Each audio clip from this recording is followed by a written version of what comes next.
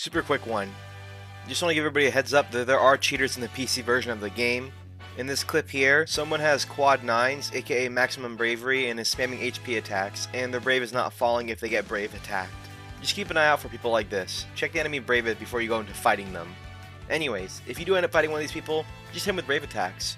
The way the game works is that if you have really high bravery, you take more bravery damage to equal it out.